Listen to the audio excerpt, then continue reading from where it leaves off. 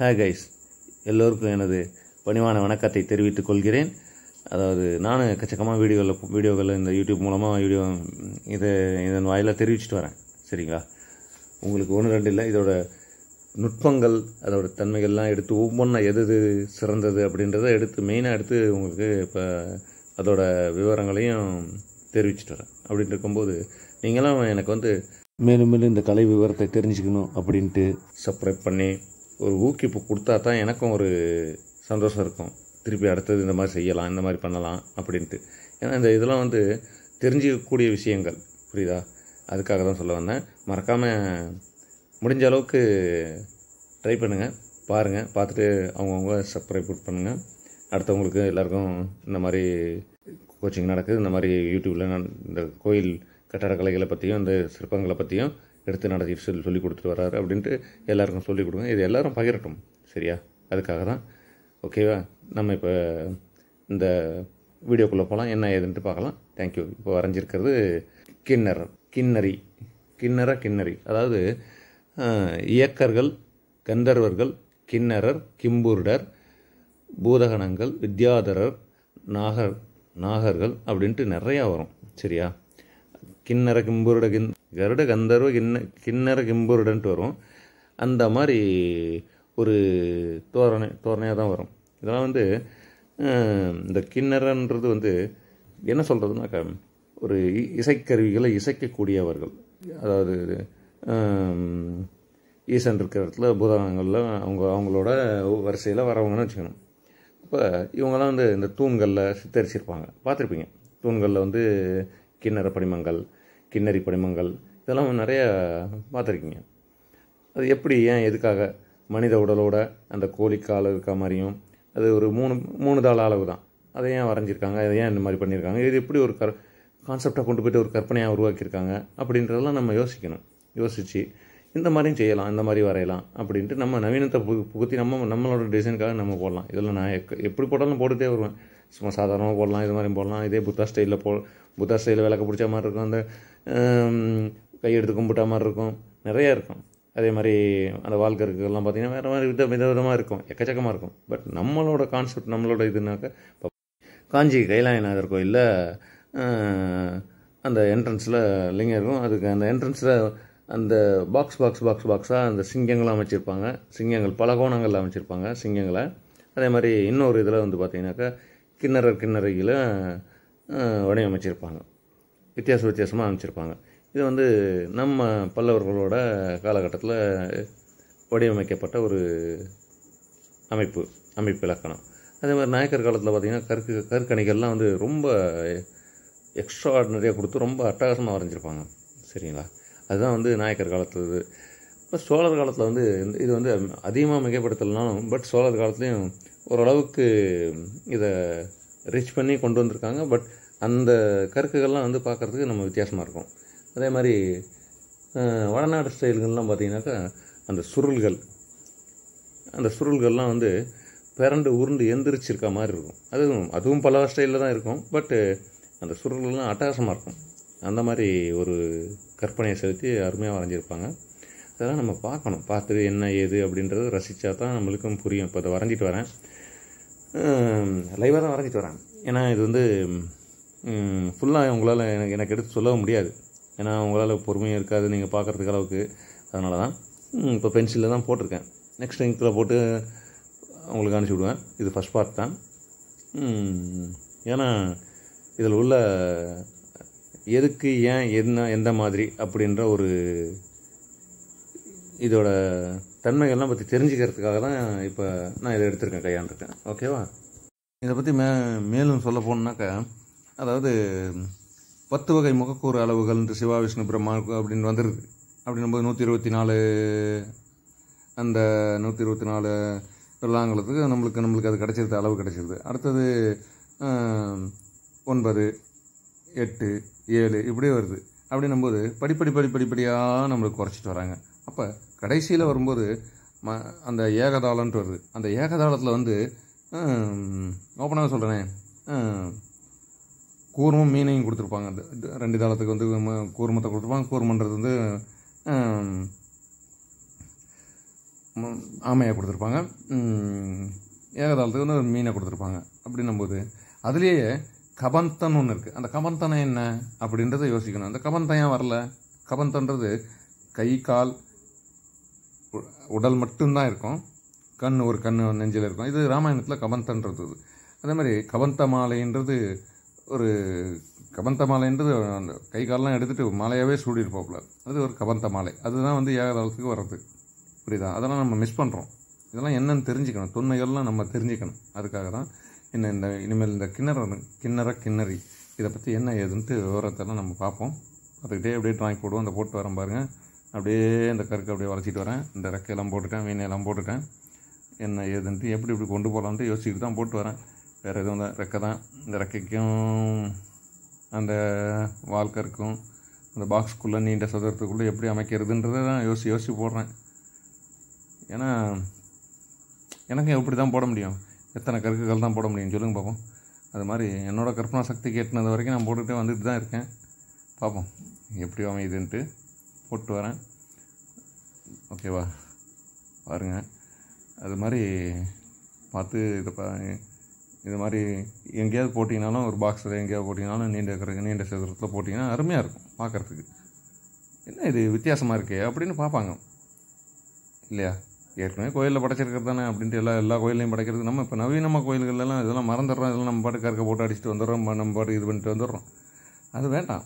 அந்த மாதிரி இருக்காமல் பழமையை நம்ம போற்றி அப்படியே நம்ம பழமையே நம்ம ஃபாலோ பண்ணாக்க, அந்த பழமையிலே பண்டைய காலத்து சிற்பங்களை நம்ம பின்பற்றினாலே போதும். அதான் மரபு.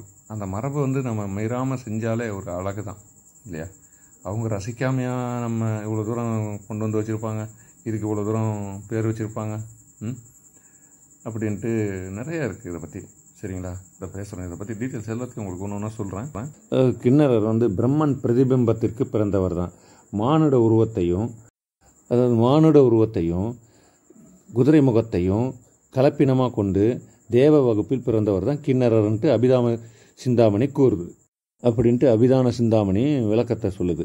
அப்படி இருக்கும்போது இதே வந்து இந்த நரசிம்மரை எடுத்துப்போம். நரசிம்மம் அப்படின்னும்போது நரம்ன்றது அந்த இடத்துல மானிடர் ஆகிடுது, சிம்மம்ன்றது மிருகம் ஆகிடுது.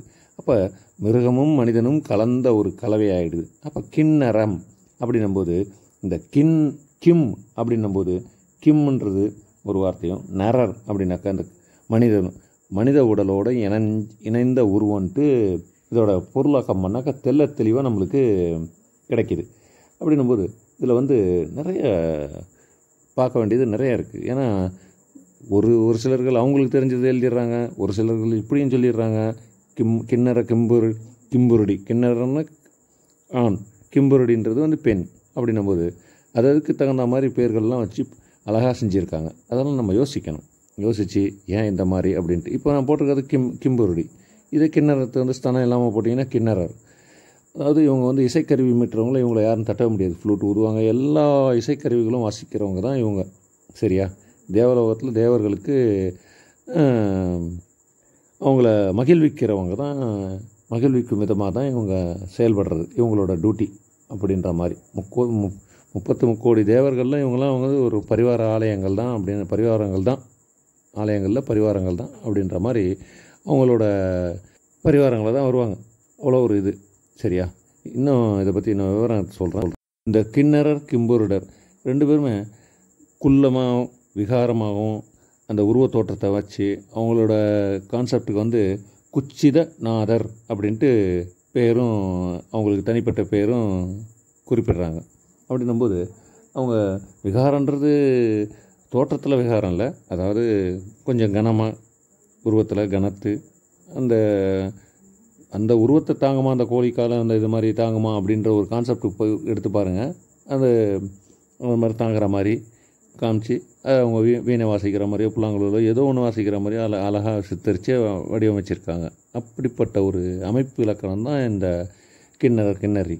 அப்படின்னும்போது இதில் கின்னரன்னா ஆக்சுவலாக சொல்ல போனால் மிதுனம் அப்படின்வாங்க. மிதுனம்ன்றது ராசிகளில் வருதில்ல, அந்த மாதிரி அதுக்கு கின்னரன்ற ஒரு சொல்லானதுக்கு அர்த்தம் வந்து தமிழாக்கம் பண்ணாலே மிதுனம் அப்படின்ட்டு வந்துடுது. இவ்வளோ தெளிவுரைகள்லாம் நிறைய கிடைக்குது. பண்ணும்போது இதில் வந்து பறவை இனங்களிலும் கிண்ணற மிதுனங்கள் உண்டு என்பதையும் நாம் உணர வேண்டும். ஆகையால் தான் இறகுகளை நாம் காண்பிக்க நேரிடுகிறது. அதையும் நாம் புரிந்து கொள்ள வேண்டும். கிண்ணரர், கிம்புருடர், இயக்கர் இவர்களுக்கு மன்னனாக குபேரரை கூறுவர்.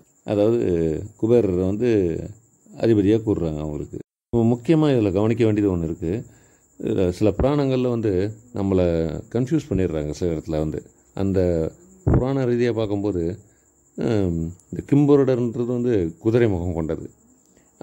அதே புராணங்களில் இந்த கிண்ணறர்களுக்கும் அதாவது கிம்புருடர் போன்ற குதிரை முகம் உண்டு அப்படின்ட்டு சில புராணங்கள் எடுத்துரைக்குது.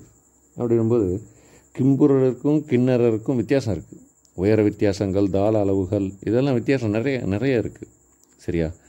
அது நம்மளுக்கு நவதாளத்தில் அமையலாம். அந்த மாதிரி பட்டு பீதாம்பரம் அப்படின்ட்டு வர்ணனைகள்லாம் நிறைய இருக்குது. அப்படின்னும்போது அவங்களும் இசைக்கருவிகள் வாசிக்கிறவங்க தான்.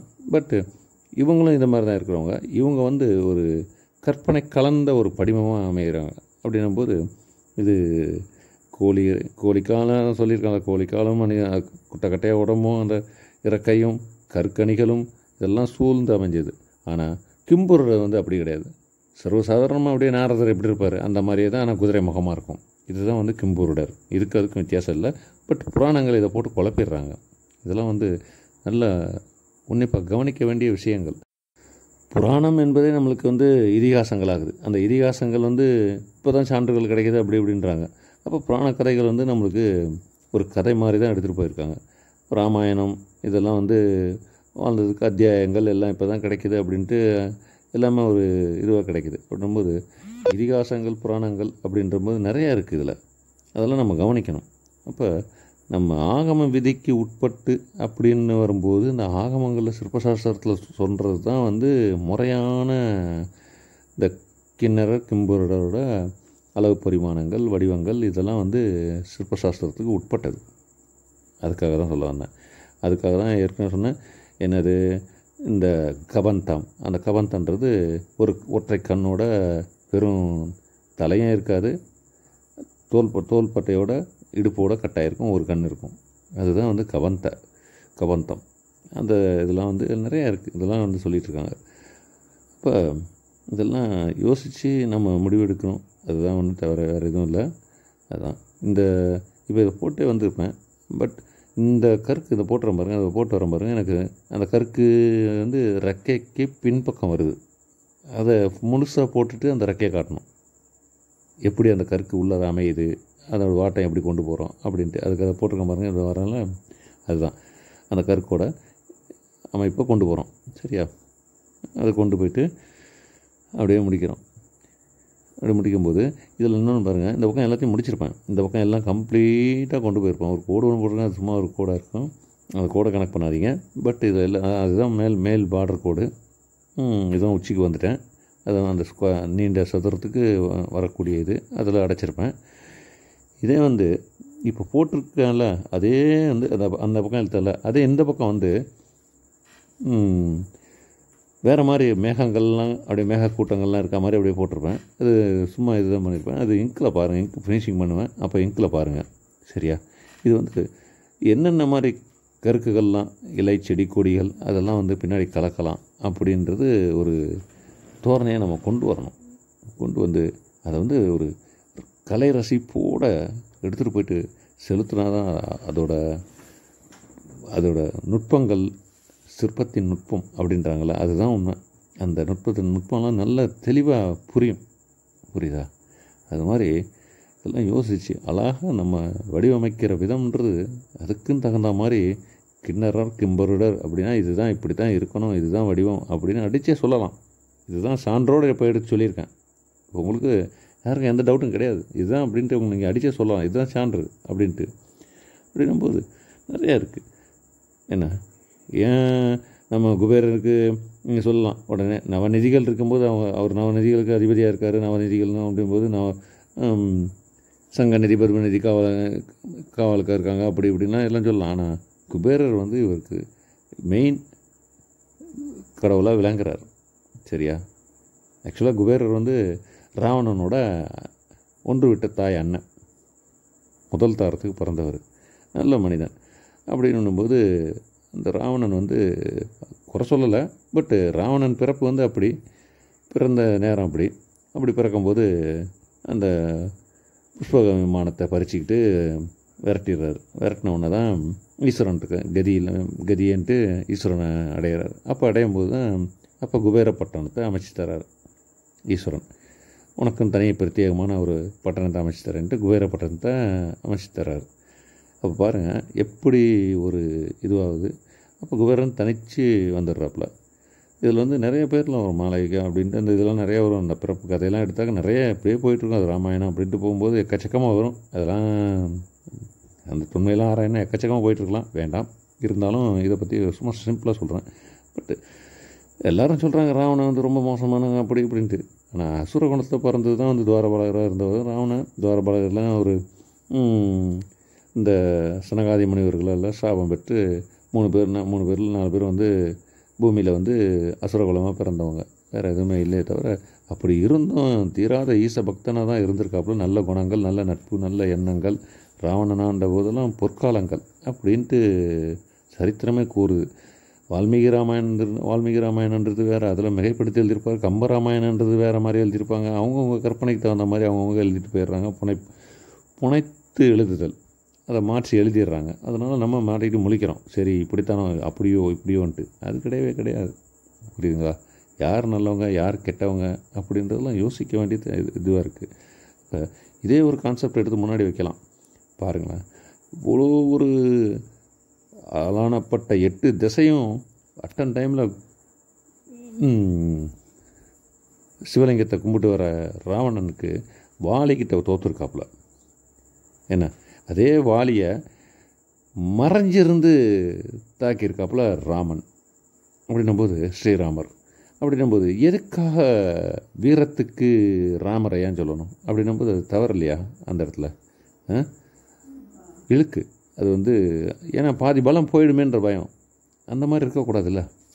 10 தலை எங்கே இருக்குது, ஒத்த தலை இந்த அதுவும் அது வானரம், அதுக்கிட்டேயே இவ்வளோ தூரம் இருக்கும்போது 7 சார மரம் அப்படின்னும்போது 7 சாரன்றது அதாவது விழுதுகள், அதை தொலைச்சிக்கிட்டு போகுது. முதல் இதில் தோத்துடுறாப்புல. முதல் இது அம்பு வந்து மிஸ் ஆகிடுது. அதுக்கப்புறமேல் தான் வந்து கழுத்தில் மாலையை போட்டுக்கோ, அண்ணன் தம்பி 2 பேரும் ஒன்றா இருக்கீங்க, சுக்ரீவனும் வாலியும் ஒன்றா இருக்கீங்க, எனக்கு எதுன்னு புரியல அப்படின்ட்டு மாலையை போட்டு தான் அதுக்கப்புறமேல் தான் கொல்றாப்புல. அந்த மாதிரி ஒரு ஒரு ஒரு விதமான ஒரு கான்செப்ட்லாம் கொண்டு போகிறாங்க. அதை பற்றி நம்மளுக்கு தேவையில்லாது, இருந்தாலும் சொல்கிறேன். அப்படின்னும்போது அந்த பட்சத்தில் அப்போ கேட்குறாப்புல, ராமா நானும் உன்னோட தீராத பக்தன் தான், என்ன இந்த மாதிரி பண்ணிட்டியே, உனக்கு பேருக்கு இழுக்கு இல்லவா அப்படின்ட்டு. இது வந்து அப்போ ராமன் ரொம்ப வருத்தப்பட்டு ஒன்றும் சொல்ல முடியாமல் அந்தளவுக்கு இருந்தாப்புல. அது மாதிரி எது ஒன்றுமே சொல்கிறேன், எது ஒன்றுமே நல்லபடியாக யோசித்து நல்லா முடிவெடுத்தா எல்லாமே நல்லதாக இருக்கும், நன்மையாக முடியும், நன்மையாக அடையும். அதுதான் தவிர இவங்க இப்படித்தான் அப்படின்னு நம்ம எப்படி பாவிக்கிறோமோ அதே மாதிரி தான். ஒரு பாத்திரத்தில் நீர் எப்படி போய் அடையுதோ அது மாதிரி தான் நம்ம எண்ணங்களும் அது மாதிரி தான் அடையும் இல்லையா? அது மாதிரி தான். அதுக்காக தான் இது வந்து ராவணனுக்கு வந்து உண்மையில் சொல்ல போனாக்கா சூர்பனகையோட கணவனை கொன்னுட்டாப்புல ராவணன். அப்போ தங்கையோட கணவனும் கூட பார்க்காம தர்மத்துக்காக கொன்னவன் தான் ராவணன். அப்பேற்பட்ட ஒரு தர்மவன் தான் ராவணன் இருக்கலாம். என்ன, கைலாசத்தையே அசைக்கக்கூடிய வல்லமை பெற்றவர் தான் ராவணன்.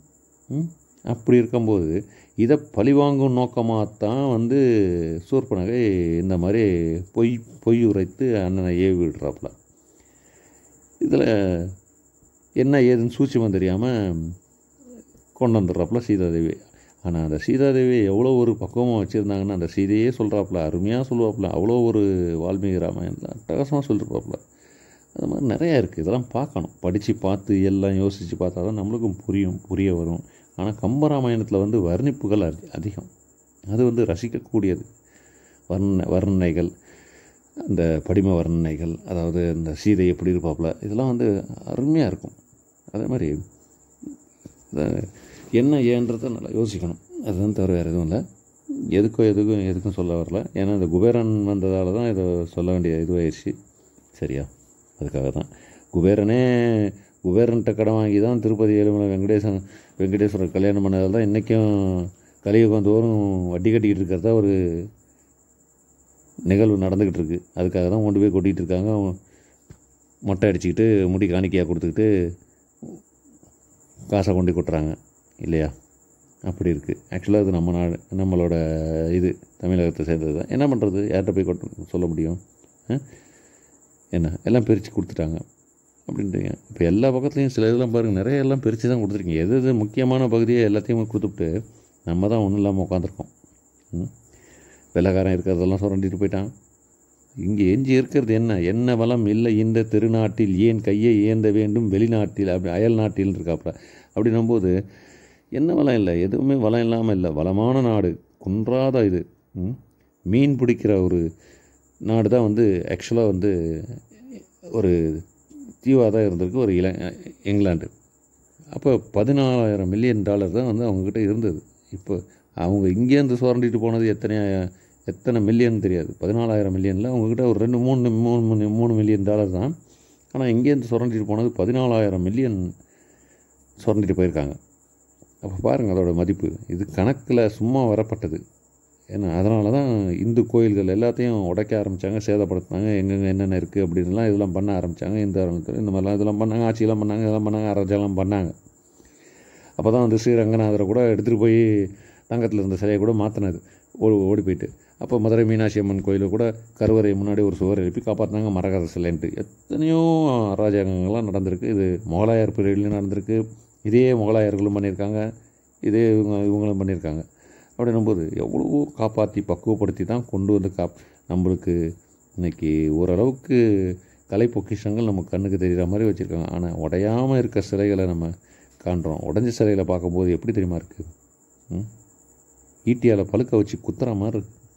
அந்த மாதிரி ஒரு அற்புதமான படைப்புகளை எல்லாம் நம்ம வீணடிச்சிட்டு உட்காந்துருக்கோமே அப்படின்ட்டு அந்நியர் இந்த மாதிரி பண்ணிட்டாப்லேன்ட்டு இதுவாக இருக்குது. வாஸ்கோட காமாவை கண்டுபிடிச்சாரு. அதுக்கு முன்னாடி எத்தனை மன்னர்கள் ஆண்டாங்க, எப்படி ஆண்டாங்க. இப்போ வாஸ்கோட காமா கண்டுபிடிச்சாரு அப்படி இப்படின்னு விட்டு அவங்க வந்தது எதுக்கு? லவங்கம் அது இது லொட்டு லொஸ்க்கு எடுத்துகிட்டு போகலான்ட்டு வந்தது வியாபார ரீதியாக. அதுக்கப்புறம் தான் பார்த்தாங்க கொத்தடிமையாக ஆக்கிட்டாங்க. அது மாதிரிலாம் யோசிக்க வேண்டியதாக இருக்குது. இதெல்லாம் உண்மையிலேயே பொலிட்டிக்கலாக யோசிச்சாக்க ரொம்ப அரசியல் ரீதியாக சூட்சுமம். அதெல்லாம் பார்த்தாக்க அதிகார வர்க்கங்களை நம்ம கொடுமை பண்ணி அந்த மாதிரி இதெல்லாம் பண்ணியிருக்காங்க.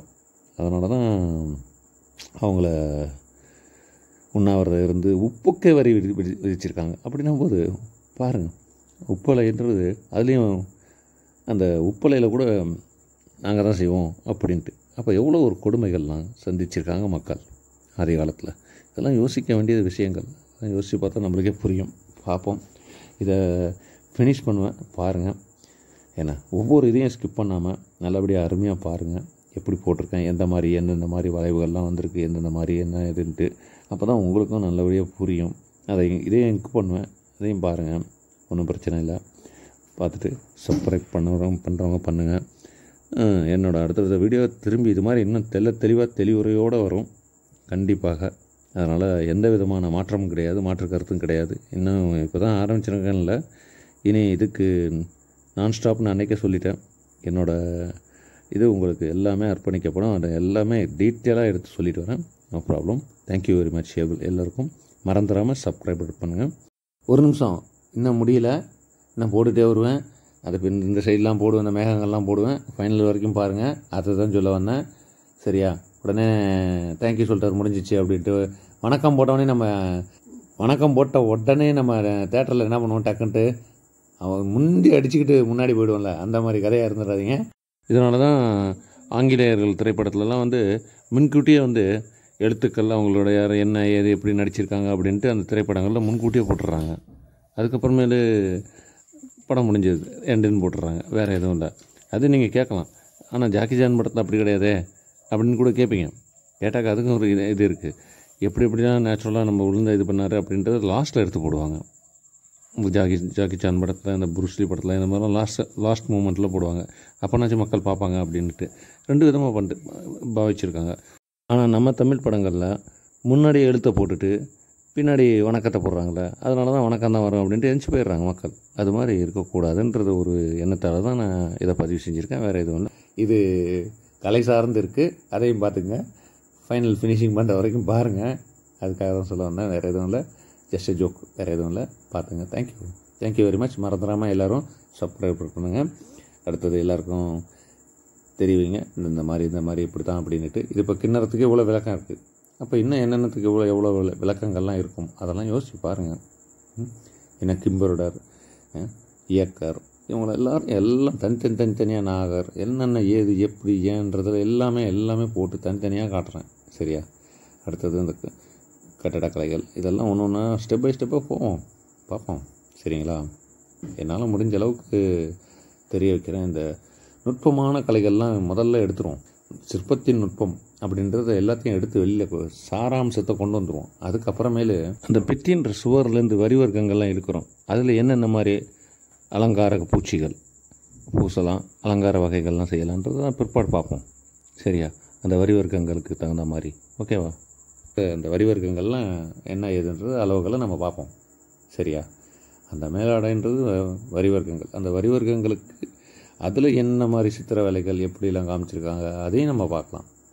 அதெல்லாம் போட்டு காட்டு கிளியராக ஒவ்வொரு இதுவும் தனித்தனியாக பார்ப்பாட்டாக ஒவ்வொரு வர்க்கம் போட்டுட்டு அந்த வர்க்கத்தில் குறிப்பிட்ட அளவு தான் போட முடியும். என்னால் அதை போட்டு காட்டுறேன். சிலம்புனா இப்போ குமுதகத்தில் சிலம்பு வருதுன்னா சிலம்பு இப்படி தான் அப்படின்ட்டு அந்த வரியை ஒரு 1 அடிக்குள்ளே போட்டு அப்படியே காமிச்சு இது மாதிரிலாம் காமிக்கலாம். சரியா? அந்த ஜெகதி என்ற வரியில் கருக்கு, யானை, இந்த மாதிரி அதெல்லாம் காட்டலாம். அது கீழே பத்மம் கம்புன்னு வருது, பத்மத்தை காமிக்கலாம். சரியா? அது கீழே கண்ட வரிகள் வருது, தாடி குடம்பழக கண்டா வருது, அது கருக்கு இருக்குது, அதெல்லாம் போட்டு பெயிண்டிங்கில் காமிச்சிடுறீங்க. அதெல்லாம் ஒன்றும் இல்லை. அந்த மாதிரி சில வரிகளில் இது தான் காட்டலான் இருக்குது. பட்டி வரிகளில் ஓடுகருக்குகள் காட்டலாம், வாஜனம்ன்ற பட்டி வரிகளில். அது மாதிரி அந்த குமுதகத்துக்கும் அந்த பட்டி வரிகளில் சிம்மம், யாழம் தாங்கின மாதிரி வரும். அதே மாதிரி கோடிகளில் கடைக்கோடிகளில் 2 மகரங்களும் வரும். இதே அதிஷ்டானத்தில் அதெல்லாம் என்ன, ஏன், எதுக்காக அப்படின்றதெல்லாம் தெளிவாக ஆராய்ச்சி பார்ப்போம், போடுவோம். எல்லாத்தையும் ஒன்று ஒன்றா பார்ப்போம். சரியா? திரும்பியும் மீண்டும் எல்லாருக்கும் நன்றி சொல்லிக்கிறேன். ரொம்ப நன்றி. Thank you very much everybody and every guys. Thank you. அது மாதிரி ஒரு படம் வரைகிறீங்க. இப்போ ஏதோ ஒரு கான்செப்டை ஒரு இமேஜ் எடுக்கிறீங்க. அந்த இமேஜை நீங்கள் வரையும் போது நான் இப்போ 72 வாட்டி எரேசர் பண்ணுறேன், அழிக்கிறேன், எடுக்கிறேன், பண்ணுறேன்னு வச்சுங்களேன். எனக்கு நான் இதை சும்மா ஒரு கற்பனை வடிவமாக கொண்டு வரேன். இந்த வாரத்துக்கு வரலாம், இப்படி வரலாம் அப்படின்ட்டு. பட் நான் எதுவும் பார்த்து இதுலேருந்து எடுத்து வரையலை. அதனால தான் சரி இப்படியும் வரலாம், அப்படியும் வரலாம். அந்த கை பாவனைகள், கை விரல்லாம் எப்படி ஓடுது பாருங்கள். அந்த இடம்லாம் மேகங்கள் வர வேண்டிய இடம், மேகங்களாக போடலான்ட்டு. பட்டு அந்த கை பாவனைகள்லாம் ஓடுற மாதிரி போட்டிருப்பேன். எந்த இடம் நிறைக்கலாம், எந்த இடம் இது பண்ணலாம், எந்த இடம் கேப் இருக்குது அப்படின்றதெல்லாம் யோசித்து போட்டுட்டு வருவேன். அது எனக்கு பழகின ஒன்று. நீங்கள் பழகும்போது மெல்லிசா அந்த அழுத்தம் இல்லாமல் அந்த பேப்பரில் மெல்லிசா அழகாக மென்மையாக ஒரு அவுட்லைன் ரவிவர்மா எழுதுவாராம். அதாவது ஃபார் எக்ஸாம்பிள் சொல்கிறேன், அவரோட ஆர்ட்டில் ஆக்கரில் சென்டர் பாயிண்ட் வரைவார். அப்போ அந்த சென்டர் பாயிண்ட் அவரோட கண்ணுக்கு மட்டும்தான் தெரியும். புரியுதா? ஒரு ஒயிட் கலரில் ஆக்கர்ன்ற கலர் வச்சாலே உங்களுக்கு துல்லியமாக தெரியும். அப்படி துல்லியமாக தெரியக்கூடிய அந்த லைனை கண்ணுக்கு தெரியாத அளவுக்கு அவ்வளோ மைனூட்டாக வரையக்கூடிய கூர்மையான பார்வை. ஏன் இதை சொல்ல வரேன்னா, அதை ஒரு லென்ஸ் வச்சு பார்த்தா தான் நம்மளுக்கே தெரியும். அந்த மாதிரி ஒரு அதி திறமைசாலி தான் ரவிவர்மா ஓவியர் இல்லையா? அப்படிங்கும்போது அதே பட்சத்தில் அந்த தூரிகையோட கூர்நுனி எவ்வளவு, அந்த பாயிண்ட் அதை எப்படி ரசிச்சிருப்பார், அதில் எவ்வளோ அந்த ஆயில் பெயிண்ட்டை தொட்டிருப்பார், ஆக்கர் கலந்து அதை எப்படி தொட்டிருப்பார், அதை யோசித்து பார்க்கணும் நம்ம, இல்லைங்களா? அப்போ இதை மாதிரி மென்மையாக வரைஞ்சி அழகாக அவுட்லைன் ஸ்கெட்ச் பண்ணி அதுக்கப்புறமேல ஒரு கலர் ஏற்றி அதை டார்க் அண்ட் லைட் வச்சு எங்கெங்கே டார்க் வருது, எங்கெங்கே இது பண்ணுறது அப்படின்ட்டு ஷேடு வச்சு ஆற்றி கரைச்சி ஒவ்வொரு படம் உருவாக்குறதுக்கும் மேக்ஸிமம் ஆயில் பெயிண்டிங்னாலே 1 மந்த்துக்கு மேலே எபோவ் தென் 1 மந்த் அப்படின்ட்டு ஆகுது. அதெல்லாம் வரையணும்னா ரொம்ப கஷ்டம். சரியா? இதே அவர் லின்சென்ட் ஆயில் அதிகமாக கலந்துருந்தாருன்னா நேரம் அந்த படங்கள்லாம் உரிச்சிட்டு வந்திருக்கும். அவர் அதையும் கலக்கலை. எவ்வளோ தன்மையாக கலக்கணுமோ ஆங்கிலேயர்கிட்ட கற்றுக்கிட்டது தான். பட்டு கற்றுக்கிட்டாலும் முறை பிரகாரம் கற்றுக்கிட்டு இந்திய கலாச்சாரத்துக்கு உட்பட்டு வரைய ஆரம்பித்தார். அது ஒரு மாடலிஸ்ட் தான், ஏற்கனவே சொல்லியிருக்கேன். சரியா? ஆனால் அவரோட கலைத்திறன் பண்பாடுகள்ன்றது வேறு. அவருக்கு அதாவது சத்திரிய வம்சத்தில் பிறந்தவர். அப்படின்ன பட்சத்தில் அவங்களுக்கு கலைகள் எல்லாமே குருகுலத்தில் அவங்களுக்கு கற்றுருவாங்க. அப்படின்னும்போது அவருக்கு இது பிரத்யேகமாக அவர் மிகைப்படுத்திக்கிட்டார் இதை அப்போ அவருக்கு ஒரு பொருளாதார ரீதியாக எல்லாத்துலேயுமே அவருக்கு பணவளம் எல்லாமே வசதியாக இருந்தது. எல்லாருமே இது சப்போர்ட்டடாக இருந்தது. நம்மளுக்குலாம் யார் சப்போர்ட் இருந்தாங்க? யாரும் கிடையாது. அதெல்லாம் யோசித்து பார்க்க வேண்டியதாக இருக்குது. அதனால தான் வேறு எதுவும் இல்லை. அந்த மாதிரி பிரசித்தி பெற்ற ரவிவர்மா ஓவியங்கள்ன்றோம். ஒவ்வொருத்தவங்ககிட்டையும் ஒவ்வொரு திறமைகள் இருக்குது. அதெல்லாம் வெளியில் கொண்டு வரணும்னு தான் என்னோடய ஆசையை தவிர வேறு எதுவுமே கிடையாது. எல்லா வீடியோலையும் இது தான் சொல்கிறேன். போடுங்கன்ட்டு போட்டு தான் அனுப்புகிறீங்க. சில பேர்லாம் அனுப்புகிறீங்க, இப்போ சில பேர் தான் பதிவு பண்ணுறேன், பார்க்குறேன். எல்லாம் ரொம்ப சந்தோஷமாக இருக்குது. என்னோடய வாட்ஸ்அப்புக்கு அனுப்புகிறீங்க, ரொம்ப நன்றி. அது மாதிரி ஒவ்வொரு துளியாக ரசிக்கணும். உலகத்தின் படைப்புகள் எல்லாமே அற்புதமான படைப்புகள். இந்த திலோத்தமா அப்படின்ற பேருக்கு கூட ஒரு அர்த்தம் இருக்குது. புரியுதுங்களா? அஜித் படத்தில் திலோத்தமா அப்படின்ட்டு ஒரு பாட்டு ஒன்று வரும். திலோத்தமானாக்க பிரம்மா உலகத்தில் உள்ள எல்லா அதிசயங்களும் வியக்கக்கூடிய அழகான அற்புதங்களையும் ஒவ்வொன்றா சேர்த்து ஒரு உருவத்தை படைத்தார். அந்த உருவம் பிரம்மாவையே திகைக்க வச்சிருச்சு. திகைக்க வச்ச உடனே தான் அதுக்கு பேர் தான் திலோத்தமா. துளியாக இணைஞ்சதாக தான் திலோத்தமான்ட்டு பேர். இப்போ போடுற பாருங்க, மேகம் இந்த வருது. இந்த கதையை சொல்கிறேன். இந்த மேகம் இருக்க மாதிரி அப்படி இருக்க மாதிரி போட்டிருக்கேன். சரி, இந்த திலோத்தமா துளியாக சேர்ந்தது தான் திலோத்தமா. அப்போ படைத்த கடவுள் பிரம்மாவே தன்னோட படைப்பிலேருந்து உருவான அந்த துளியாக உருவான திலோத்தமையை அவரே பிரமிச்சு போய் ரசிக்கிறார். ரசித்து அந்த விளைவு என்ன ஆகுது? இதை கண்ட திலோத்தமைன்ற என்ன இது தந்தைக்கு சமமானவர் அப்படின்ட்டு மான் உருவில் வடிவெடுத்து ஓடுறாப்புல. இவரும் தன்னை மெய் மறந்து அதான் காமம் கண்ணை மறைக்கும்ன்றாங்களே, அதான் உண்மை. அப்போ இவரும் மான் உருவில் ஓடுறாரு. ஓடி போகும்போது தான் அங்கே தடுத்தாற் கொண்ட மாதிரி ஈஸ்வரன் பிரம்மாவுக்கு புத்தி உபதேசம் பண்ணி இந்த மாதிரி என்ன இது அப்படின்னு சொல்லி அவரை இந்த மாதிரி இதெல்லாம் பண்ணக்கூடாது, இதெல்லாம் தவறு இல்லையா அப்படின்னு சொல்லி கொஞ்சம் உபதேசங்கள்லாம் செஞ்சு இந்த மாதிரின்ட்டு அனுப்புகிறாரு. அனுப்பின பிறகு தான் பிரம்மாவுக்கே புத்தி வருது. அப்படின்னும்போது அது எப்படி ஒரு இது பாருங்கள். அந்த அழகு அப்படி ஒரு அழகு இல்லையா? அதுதான் திலோத்தமா அப்படின்ட்டு. அது மாதிரி நிறையா இருக்குது. இதை பாருங்கள், அந்த அளவு போட்டிருக்கேன். மேலே அளவும் ஷார்ட்கட்டாக போட்டிருக்கேன், சும்மா போட்டிருக்கேன். என் பேர் எழுதியிருக்கேன். அதுதான் இதுதான், வேறு எதுவும் இல்லை. எல்லோருக்கும் நன்றியை சொல்லிக்கிறேன். Thank you very much. மறக்காமல் சப்ஸ்கிரைப் பண்ணுங்கள். தேங்க்யூ.